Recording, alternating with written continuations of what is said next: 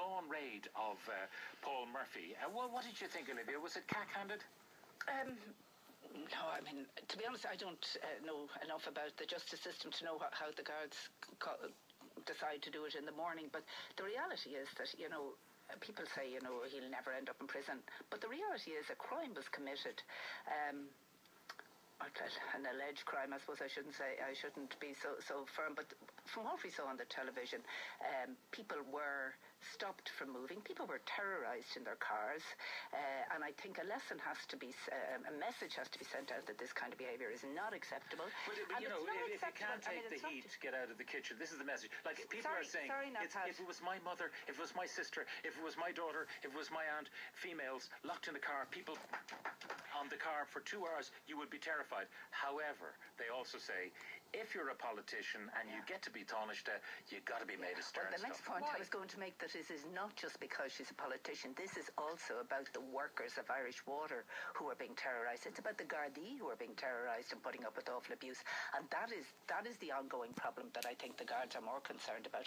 And I think it has to be dealt with. And I think anyone who's defending the arrests or saying it's a terrible thing, it is a terrible thing that children are being arrested, but it is worse thing that politicians are leading those children out into protesting in violent situations. Look, the intimidation absolutely has to be dealt with. I mean, what's going on, the Irish water workers, politicians, and no politician signs up for a lifetime of abuse, nor should they get it. And why should we accept that? But the early morning arrest of, Paul, the spectacle of that. If I'm going to arrest a number of people and I want to question them separately, which they would do in the case of an armed robbery, for instance, pick up all the suspects, take them to different stations so there can be no orchestrating of statements and agreed in advance. That's a common technique by the guards. Second thing is, when are you likely to find everyone at home?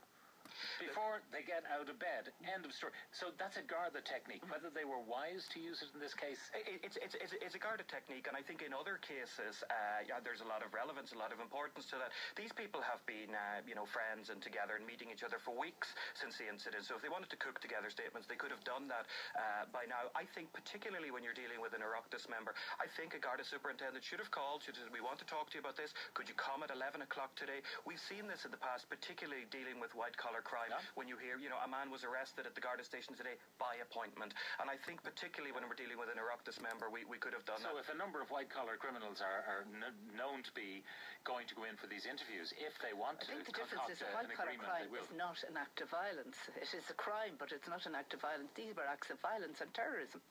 Well, I don't know if they were acts of terrorism. Well, people were terrorised. Well, I think